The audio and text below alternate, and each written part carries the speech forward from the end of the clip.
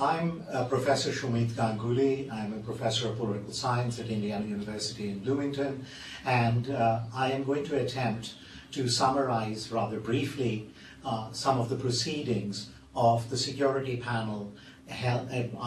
which was part and parcel of the conference on building Pan-Asian connectivity held in Calcutta earlier this week.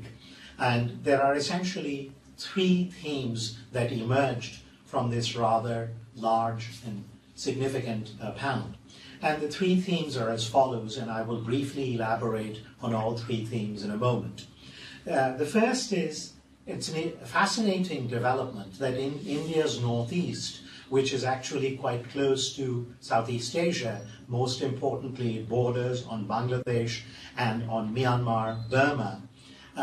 we are witnessing an end to a series of insurgencies that have racked this region from the 1960s onwards. But even as these insurgencies wane, there is a rather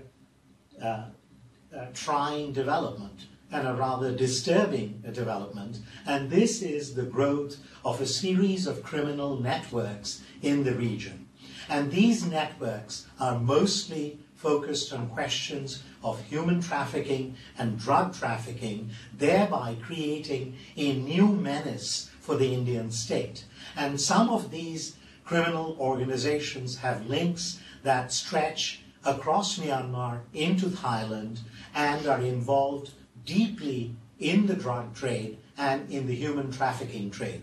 And while the Indian state has made efforts to curb both, it has not been entirely successful in this endeavor. So while one major problem, for the most part, has come to a close, with important exceptions in Nagaland, where there is continuing negotiations with various Naga separatist groups and also attempts at repressing them, beyond that particular insurgency, which is sort of in its dying embers, we are now witnessing a new threat to the entire region, stretching all the way from India's northeast into Thailand. In considerable part, some of the participants on the security panel were highlighted the fact that some of these problems that have cropped up in the wake of the insurgencies is related to the fact of poor governance, that these states have not witnessed exactly exemplary forms of governance. There are often ties between local politicians and militant groups and also various people engaged in shady practices, and consequently governance itself is at question, which enables some of these organizations to sustain themselves. And consequently, poor governance is closely correlated with the growth and the persistence of these criminal networks. So that constitutes the second theme that emerged from the security panel. There's a third theme that emerged from the security panel, and namely the militarization of the region. The militarization of the region, of course, in part, is a legacy of the long years of the Indian state fighting a range of insurgencies, starting from what is present-day Mizoram to Nagaland, parts of Assam and Meghalaya.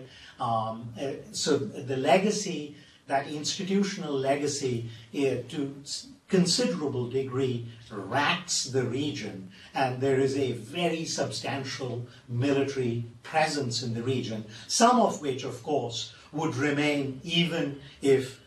all of this region emerged as a peaceable kingdom, for the simple reason that one cannot overlook the presence of the looming threat from the People's Republic of China, which of course has worsened in recent years because of the Chinese claim to all of the state of Arunachal Pradesh, which the Chinese refer to as southern Tibet. But with the increased growth of PLA capabilities, with Chinese road building activities in the region, to some degree, the presence of the Indian military is all but inevitable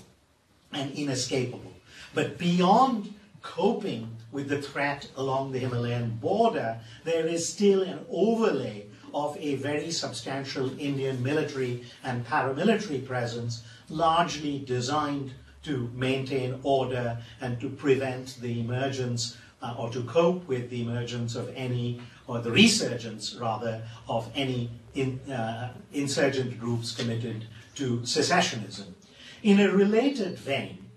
there is the issue, the very vexed issue of the Armed Forces Special Powers Act,